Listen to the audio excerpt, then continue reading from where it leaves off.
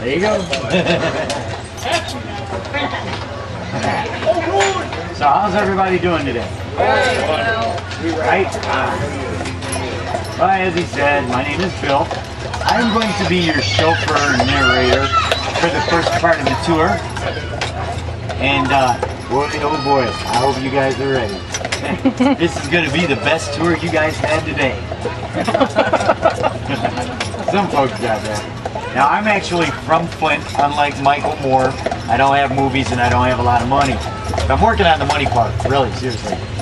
This is my favorite part of the tour because I get to find out where you guys are from. So, spit it out. Where are you guys from? Atlanta, Georgia. Atlanta, Georgia. Huntington. Where? Indiana. Where else?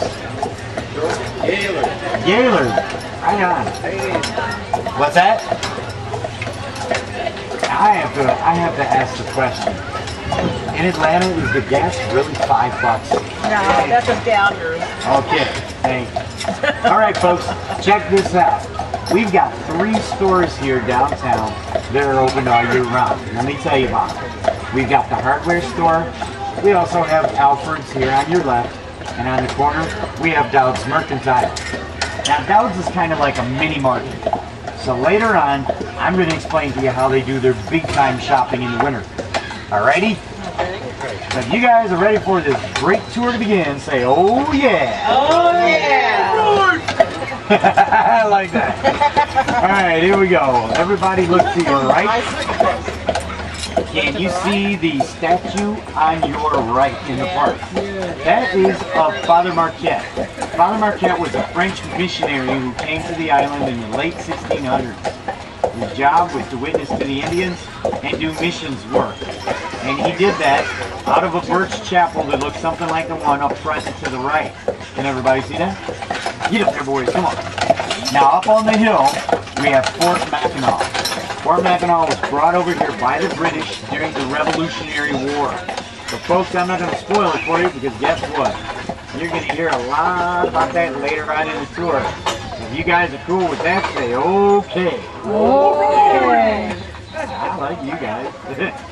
Okay, look to your right, folks. It is the American Fur Company retail store. This is now the William Beaumont Memorial. Let me tell you a story about what happened. There was a gentleman by the name of Alexis St. Martin. He was a Canadian fur trader.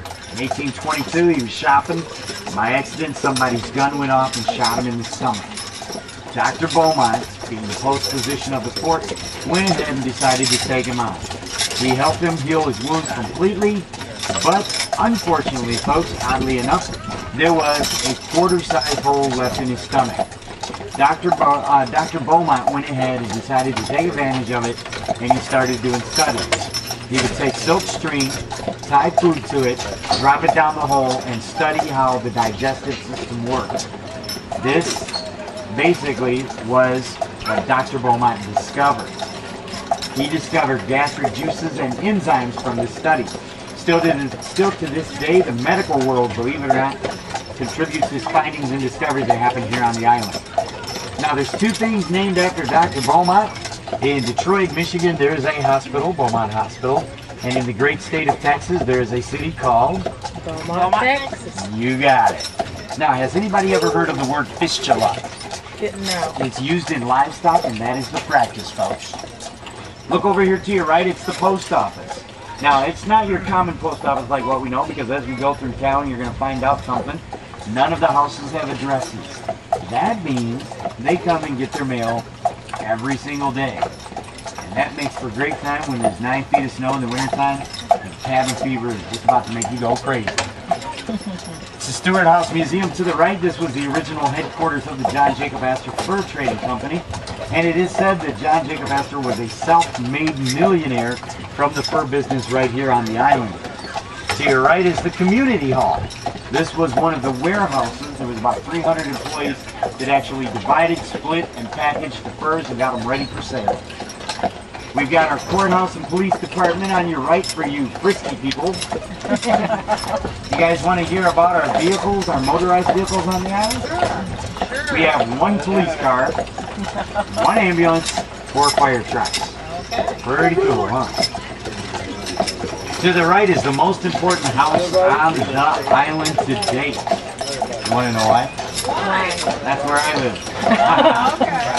Now we do have UPS on the island, as you can see to your right, but no, they do not drive their brown trucks. But we do give them brown horses instead. Yeah. To your right is the Benjamin Blacksmith Shop. Now, can everybody see this wrought iron fencing here? Yes. That was made from the blacksmiths during a demonstration. Now, usually that door is open. They're usually doing iron work. If you see that door open later on today, check it out. It's a lot of fun. Really neat to see if you haven't seen it. It's the Biddle House to your right, probably the oldest house on the island dating back to about 1780. The proprietors were Mary and Ed Biddle. Now you're going to hear about their daughter Ann later on in the tour, so remember that name, Ann Biddle. Now we got about 24 bed and breakfasts on the island. The one on the right is the Metivier. This is just an example of the high caliber of service you guys get when you stay at these places. Is this not beautiful? Yes, it is. Love it. We also have our Mackinac Island Medical Center to the right. As you can see on the smaller sign, you have to schedule your emergencies between 9 a.m. and 5 p.m. Monday through Friday. No, I'm just kidding. Actually, they have state-of-the-art facilities. If a woman was to go into labor, we can help her with childbirth. Overdose of fudge, no problem. Stitches, that's our specialty. Anything really extreme or major, we go ahead and we put you on a plane and we fly you over to the nearest hospital, which is in Petoskey, Michigan. Now, to your left, can everybody see the green and white buildings? That's the Twilight and the Windsor. They house about 500 of the Grand Hotel's employees, almost doubling the year-round residency. Now, the reason I point these out is because that's the original location of St. Anne's Catholic Cemetery. You're going to hear about how it was moved and see where it was moved later on. Pretty wild. To your left, it's our Town Crier, folks. It's our newspaper. Now, this newspaper, unlike the papers that we know on the mainland, doesn't talk about unemployment being at an all-time high, or doesn't talk about inflated gas prices being up to, what is it now? $3.50? $3.39 a gallon? No, they talk about recycling. They talk about what the kids are doing in school. They also talk about community events. This is a very simple community, and the paper will show you that. It comes out once a week. It's only 75 cents, which legally makes it the cheapest souvenir on the island. Now, can everybody see the cottage up here, the yellow cottage on the left? That is where Mayor Dowd lives. She's been the mayor for 30 consecutive years. Last three one-year terms, guess what? She ran unopposed. They really like her here. To your right, it is Chambers Stable and Livery. Now, this one here is really cool. This used to be the headquarters for Carriage Tours, but we got about 300 horses now. So now we use this for our shuttles and for our specialty buggies. And if you guys look, you can see some of them right there. And yes, they are convertibles. So you can ride through town on that honeymoon or anniversary, or maybe that special occasion. And while you're riding through town, everybody's going, ooh, ah. Matter of fact, let's give that a try, folks. Ready? Ooh, ah. You guys are going to do just fine. Now you're on Cadoc Avenue, better known as Lilac Lane, folks. We've got about 67 different types of lilacs on the island, brought from the French, and the highest concentration is right here on the island, or on this street. Now look over here to your left. That one dates 150 years, and believe it or not, it still blooms every spring. Next to it is the Grand Cottage. It is the former house of William Backhouse Astor. Now, do you guys remember me telling you about John Jacob Astor, the fur guy? Come on, boys, get up there. Come on, get up there. Now, little known fact, John Jacob Astor never set foot on the island. Two reasons why. Number one, he was afraid of the water. Number two, he was afraid of the Indians. So he did the next best thing. He sent his son. Now, William was here for about 9 years. During that time, he grossed about $3 million, get up there, boys, in the fur industry. Now, that's pretty amazing when you think about it, because those furs were only going for about 50 cents to $5 a pelt. That's a lot of money, folks. After that, they tried their hand at the fisheries business, and guess what? The industry just was not nice to them. A lot of folks were doing the same thing. So So we put our focus and energy on the one thing we do the best since 1900. That's fudge. That's why you guys are here. Everybody say, I'm a fudgy. I'm a fudgy. That's right. What's happening, y'all? Now we have 15 different fudge shops here on the island, owned by 6 different families. My personal favorite is Riba's because it's not so sweet and the texture is really smooth. But that's just me. Every single one of them has different things to offer, so give them all a try. Get up there, boy. Now, to your right, this is really sharp. This is the Little Stone Church, folks. All the rocks were quarried right here on the island. And can everybody see the stained glass windows? Those were sent to France and painted so you could see them better. Now, they got plexiglass on them to protect them from the elements. Like rain, sleet, hail, snow, wind. But there's another element. You guys want to know what it is? Yes. Some genius put a golf course next to the church. No joke. Look over to your left. Beyond the trees, it is the Mackinac Bridge. 5 miles in length, it is the longest expansion bridge over fresh waters. Isn't that cool? Yeah. If you guys look to your left and down a little bit, you guys see the red brick building there? Now that red brick building, that is our school. It houses about 100 students a year, grades K through 12, and believe it or not, we on average have a graduating class of 2 to 10. Last year, we had 4. We had no kindergartners. To your left, or to your right, I gotta tell you, Chicago lawyer buys this house, builds it, construction costs $15,000. He can't keep it, the state of Michigan picks it up, makes it the governor's summer cottage. There it is on the bluff. Isn't that beautiful? Now you're gonna see a better view of it here in a second. There's 25 rooms, 8 bathrooms, 11 bedrooms. Our current governor is Jennifer Granholm. And when Jennifer comes over here, she flies in on her Learjet.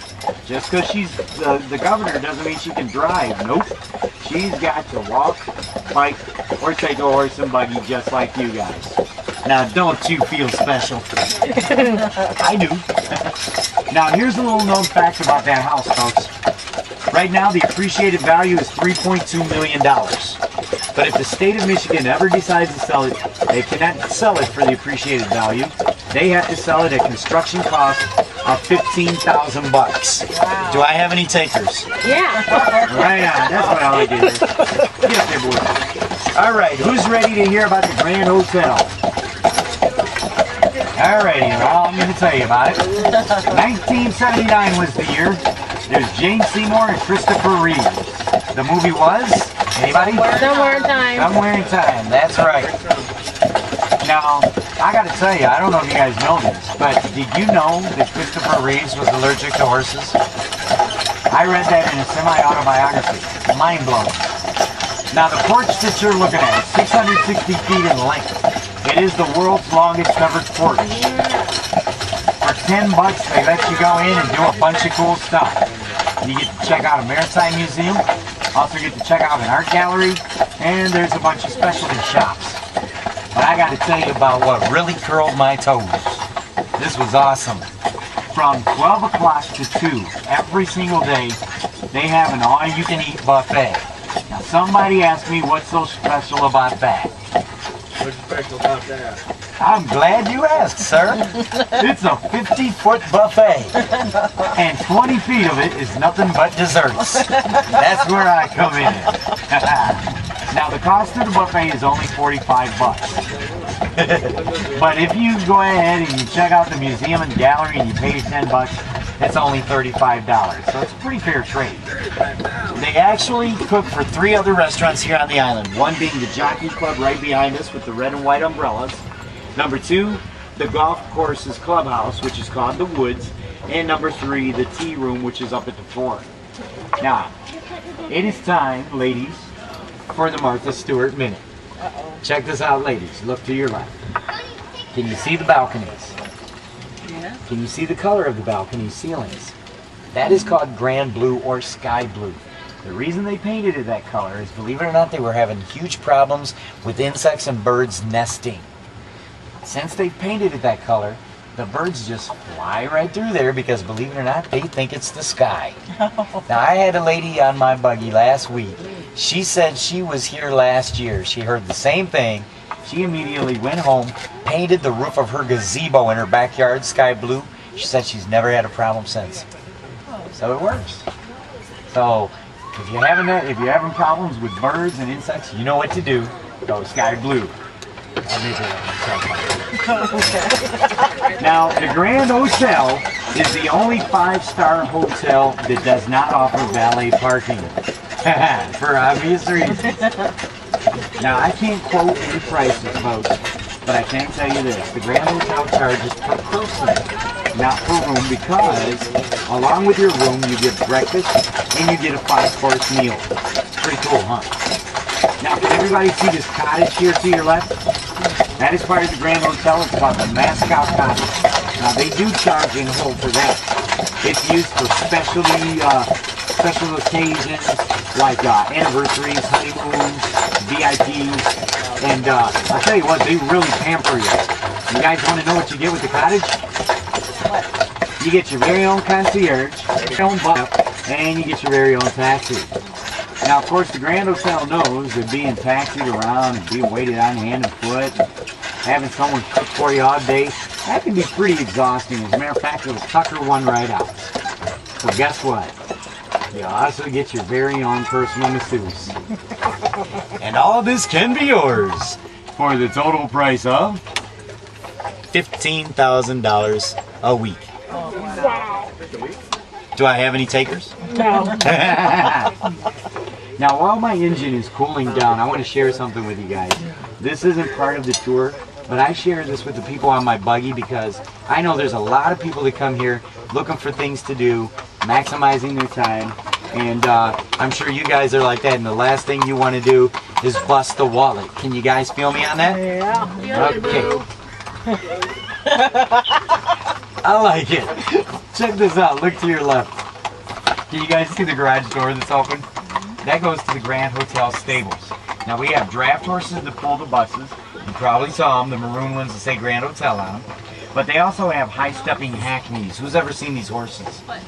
They're very beautiful. If you're wondering what they are, who saw The Wedding of Charles and Di? There you go. That's the horses.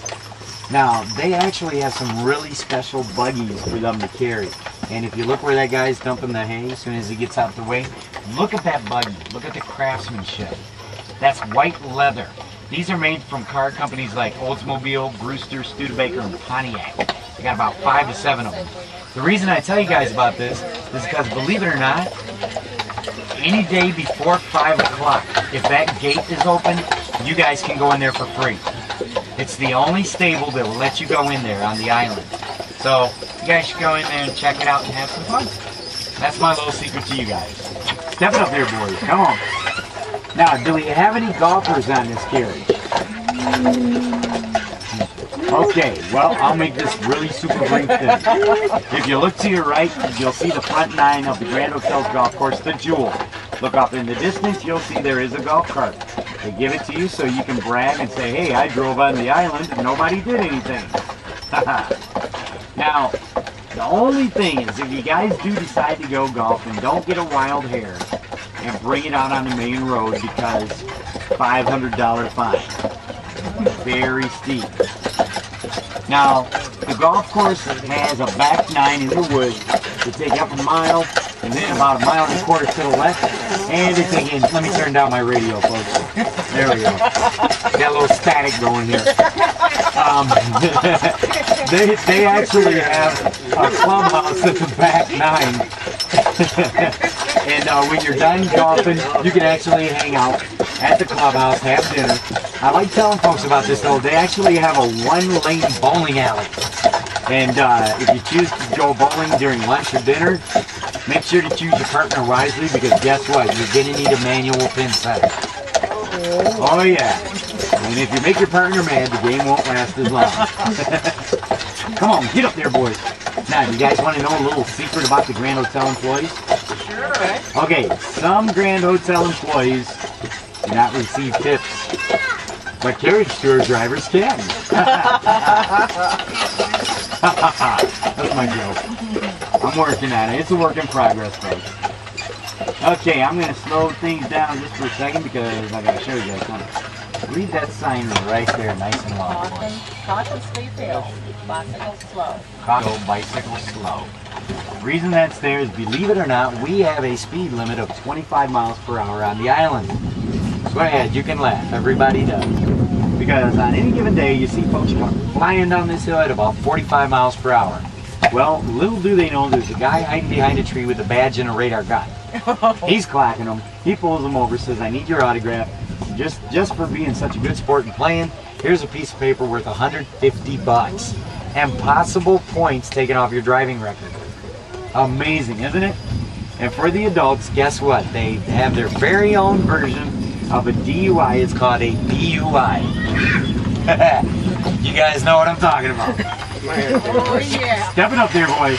Now, hey, Nora. Everybody say hi, Nora. Hi, Nora.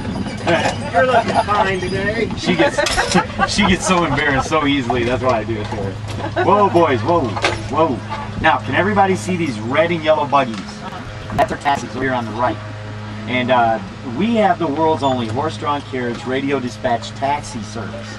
It's in operation 24 hours a day, all year round, even in the wintertime. So if you guys ever need a taxi, feel free to give them a call. Can you see the green and white ones behind those? That's our 747s. They seat about 35 people, and you guys are going to be on one on your second part of your tour. Now, who knows about Jayco, the RV and camper company? Anybody ever hear of them? They actually made those buggies for us. They made 17 of them. We've got 16 in operation here. Step it up, boys.